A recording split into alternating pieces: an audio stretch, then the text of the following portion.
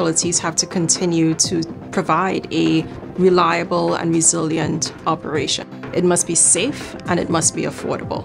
They need to have real-time visibility on their assets. The need for control is there.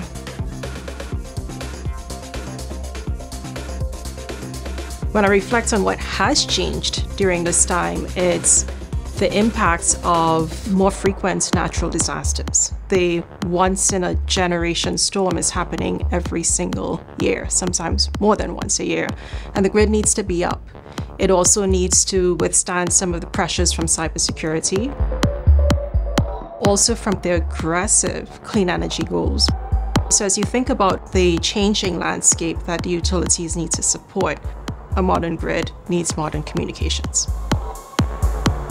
You need to have a private lane that you're able to control, that you're not competing with other users on a network.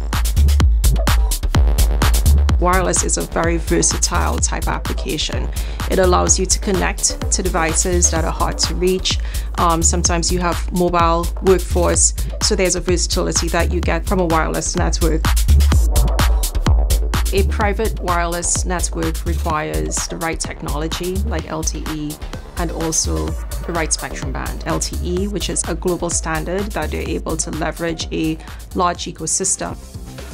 A wireless network is also a key component of a communication strategy. Utilities that are investing in private networks see a value in being able to quantify their investment and the benefits that it brings.